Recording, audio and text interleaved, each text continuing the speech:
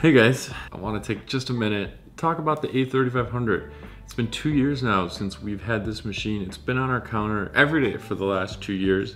Time out, I've been watching Lenny edit this video and I think that he's not making it quite clear enough how excellent this machine is.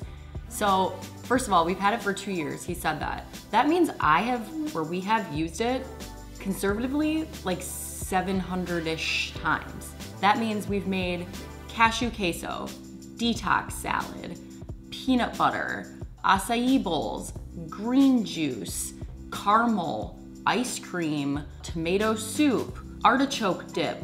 What else have we made? Salsa. We make our batters, so banana bread. At this point, I could honestly say like we can't live without our Vitamix. Any Vitamix would do for our lifestyle. Any Vitamix makes hot soups, nut butters, frozen desserts, dressings, all of that. We could definitely get away with any other Vitamix on our counter.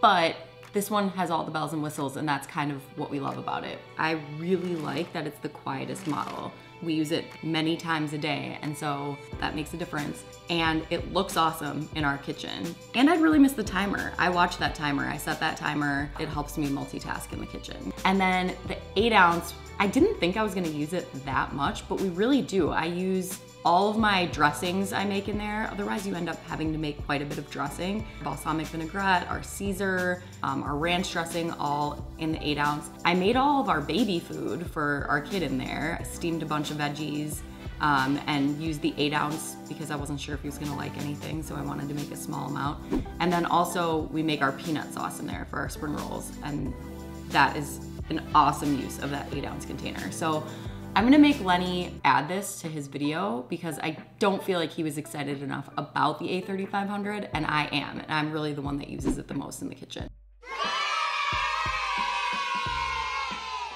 Here's what I know. The touch buttons, touch on off, touch pulse, they're really good. They haven't been anything but responsive and surprisingly durable. They even respond if there's a drop of water on there. And that goes for program buttons as well as the plus and minus, so increase the count and decrease the count. And that also makes the front of the A3500 pretty easy to clean. It's just kind of one swipe, especially if you compare it to its predecessor, the Pro 750. There's more cracks and crevices in between the switches, so really easy to clean. The only thing I would say is for demonstration purposes, if you're using this thing backwards, if you have it in front of you like this and you're kind of doing this, it's a little tougher to do than just kind of pulling the switches. So if you've seen any of our videos and it's like, it doesn't really work, well, that's because there's nothing to feel. So this is not good if you have any visual impairment. If you're an individual with visual disabilities, this is not a good fit for you. Like on a keyboard where there's a little scratch so you know where the D or the K is, I think.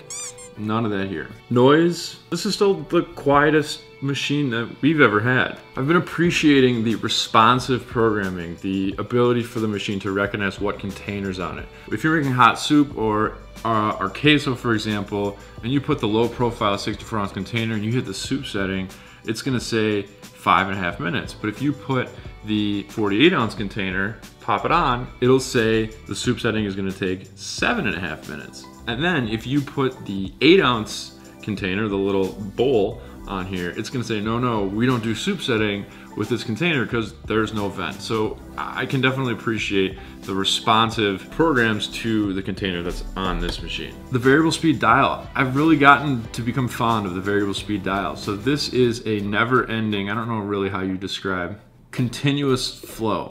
So it's not a mechanical control of the variable speeds, it's actually digital. So you could spin this forever, and when you turn it back on, it'll be at 1. You can feel some, so it's not just a free flowing, it's kind of like a brrr, brrr. It's really easy to use, especially in the mornings, for example, when we're making green juice.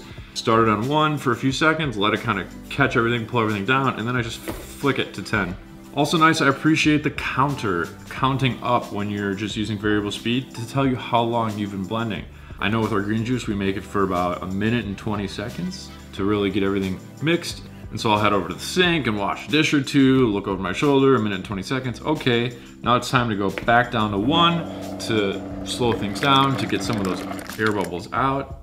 We're good to go. And then also the countdown timer. So if you're using a program, the smoothie setting or a soup setting, it's nice to know, okay, it's been running for a long time. We only have a minute left. It's kind of a nice little status update.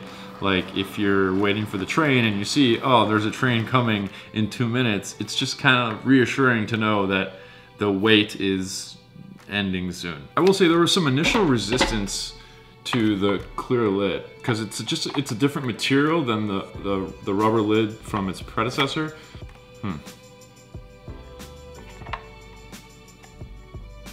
Ooh.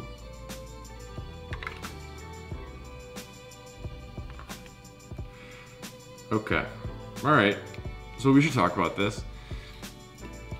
The clear lid is a little trickier to clean. It's a little more rigid, and then also there's this rubber kind of seal around it, and you kind of have to take it off to get some of the schmutz off of it. Can you see? That's a thing. I did not realize that stuff kind of builds up in there. Not ideal, but I have gotten fond of the click, and so has our little guy. He likes taking the container and going click. You can see this container is not completely shiny new like a lot of the machines that we show in demo. That's because this has gotten 2 years of daily or multiple times a day use. They get like this. In another video, we'll show how to kind of get this off, but if you want to avoid some of this cloudy buildup, make sure to dry your container after you clean it immediately every time. If someone took away this machine, they were like, yeah, we're taking away your Ascent and we're putting a classy machine on your counter, here's what I would miss. I would miss the dial. I would miss the ability to use the 8-ounce container. I would miss the click of the lid. I would miss the look. I would miss the timer, the digital up, the digital down. I would miss the full integration with the Perfect Blend scale and app. Oh, and this is what I would miss about the container. See this thing, this little notch? This was brought to our attention when we first saw this thing like 2.5 years ago. I was like, yeah, this container's new. It's got the clear lid, it's got the click, and it's got this notch. This notch is new and it's exclusive to these Ascent series smart system containers. It makes for a smoother pour, a smoother flow. Can you see this right here? It's a little thing, but I would miss that if someone took away my Ascent series and threw a classic back on my counter. And if you appreciate videos like this, updates about machines 2 years later, hit that thumbs up button, subscribe to our channel if you haven't already. Thank you so much for watching, and we will see you in the next one. Hopefully, goodbye.